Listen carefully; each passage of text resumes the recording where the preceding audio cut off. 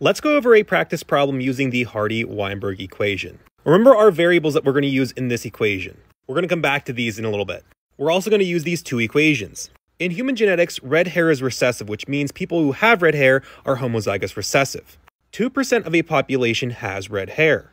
This question is going to ask you to calculate the p, q, p squared, q squared, and 2pq variables.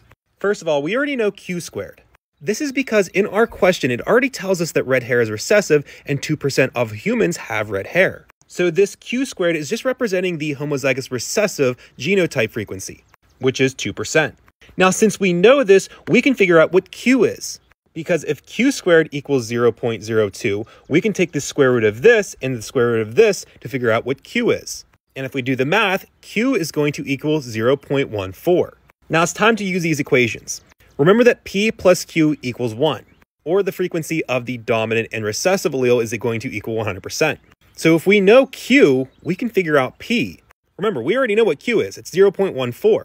So in this equation, something plus q, which is 0.14, equals 1. So if we do a little math, we're going to find out that p is going to equal 0.86. All I did there was take 1 minus 0.14 and found out that p is going to equal the remainder, or 0.86. Now, since we know p, we can figure out what p squared is. You can do this by squaring 0.86, because that's going to tell us what p squared is. And that means p squared is going to be 0.74. Now, since we already have q squared and p squared, we can figure out what 2pq is.